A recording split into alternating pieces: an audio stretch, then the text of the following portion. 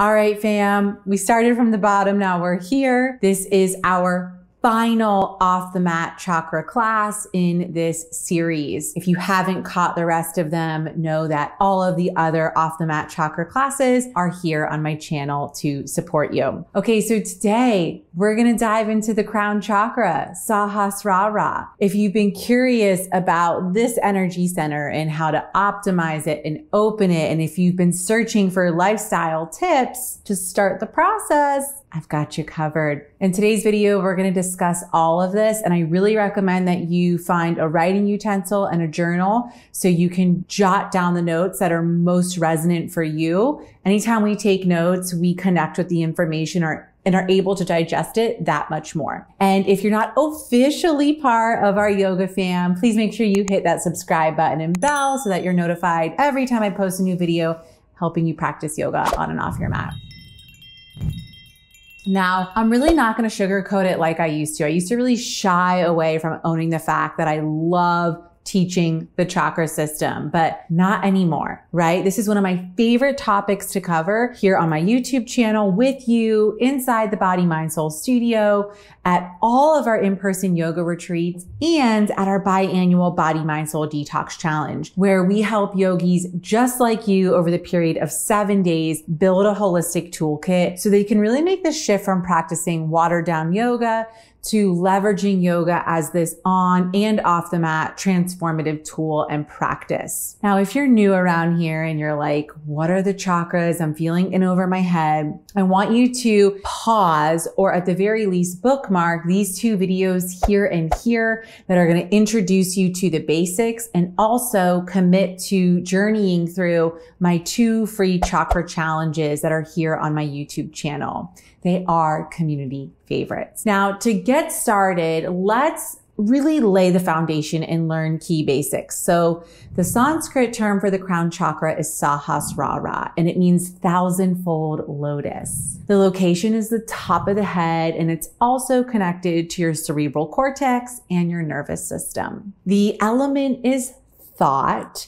Thinking is the activity. This is your universal or spiritual identity, and it's your right to understand. Also, the color is purple. Now, the purpose here or goal is to really develop your awareness, your understanding, and your spiritual connection. And the wound or shadow that we're working against is attachment. Those are the basics. But why do people want to heal or optimize their chakras? And how the heck does it get out of balance in the first place? Well, I want you to start thinking about the chakras as these spinning vortexes that exist within your subtle body, or what's known as the pranamaya kosha. And they're really tasked with acting as the managers of your energy, both happening internally and externally, both what has happened in the past and what's currently happening. And the chakras typically operate in one of 3 key states, okay? So the first one is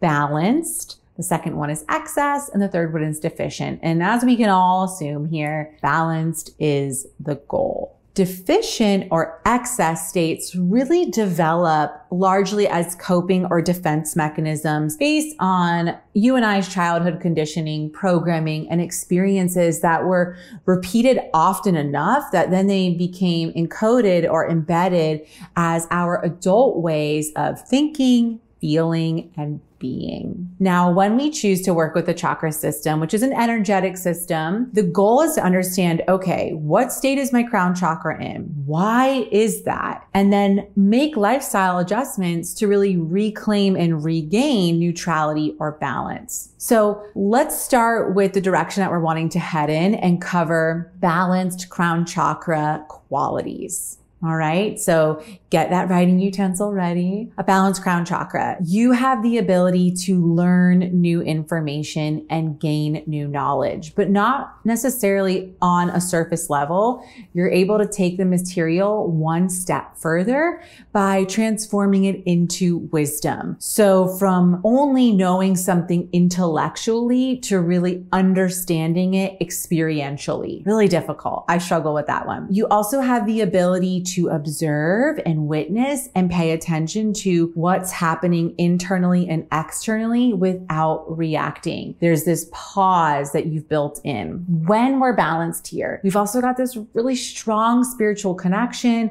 We believe in a higher power and we experience our life and others and this whole universe as sacred. Meditation is also part of your on the mat experience, and you regularly prioritize it so that you can have mental, emotional clarity, and so that ideas and downloads and solutions to challenges can appear, right? So meditation is a key practice that you are using and leveraging. Now, because of everything I just mentioned, when you're in a balanced state, you're more aware, more present, and living more mindfully at large. So overall, working with the crown chakra is less about healing and more about this revealing, uncovering, developing, and building your capacity for this level of living. So that was the balanced basics. Let's look at a deficient crown chakra or one that's contracted or offline. And these are teachings from 𝗪𝗪𝗏 and Ashley Turner,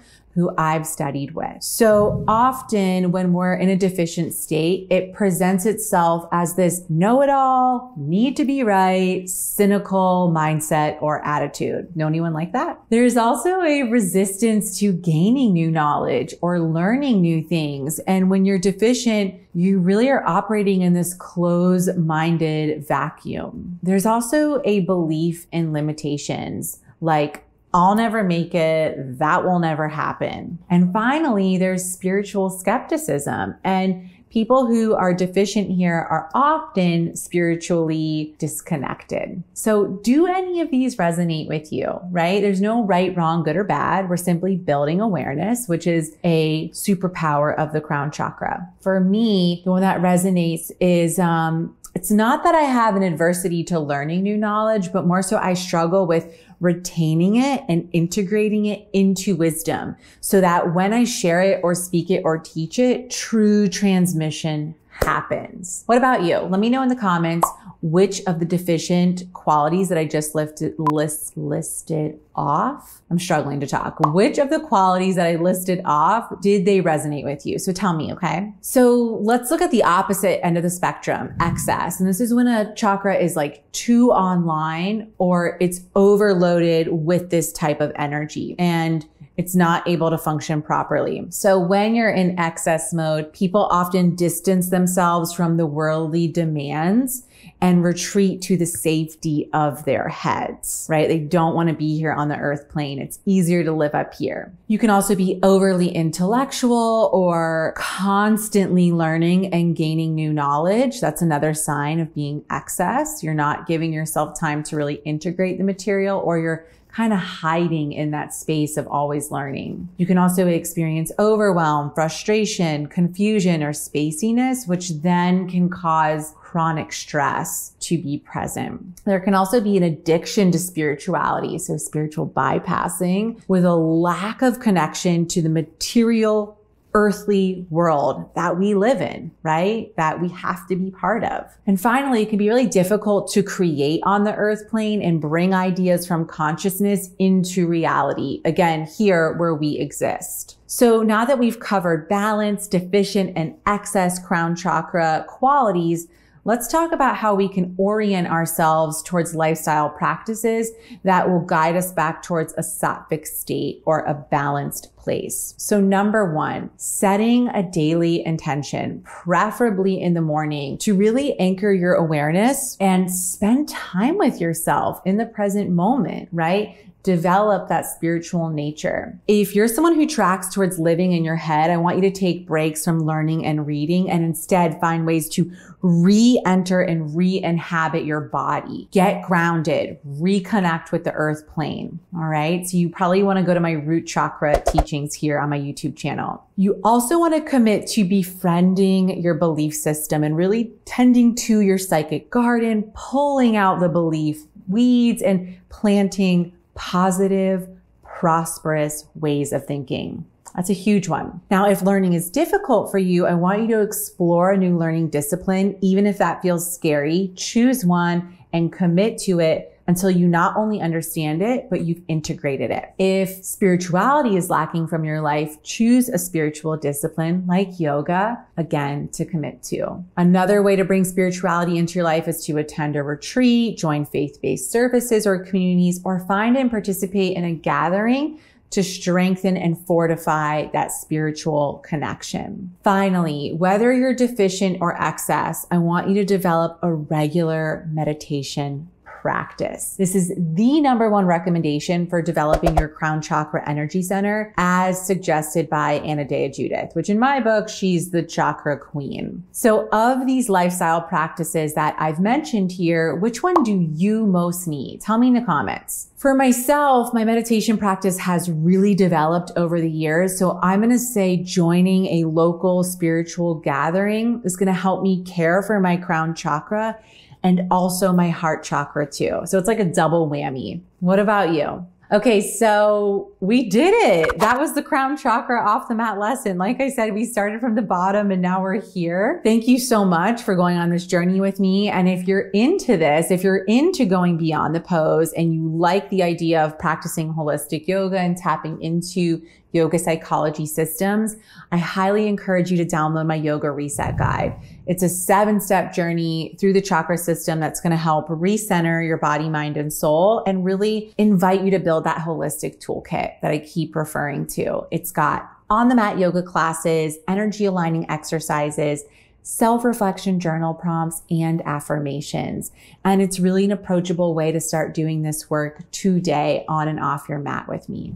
So details to download that guide are in the description below. Now, give me some feedback, okay? We've gone through each of the chakras here off the mat. And so I would love to know, how are you feeling about this content? Give me a thumbs up. Tell me what you learned in the comments, or tell me what you would like to see more of, or why you didn't really resonate with this. Either way, thanks so much for being here. And like I always end my videos with, now the real work begins, okay? So you're gonna take these crown chakra teachings off the mat, off the cushion, off this screen, and into your daily life.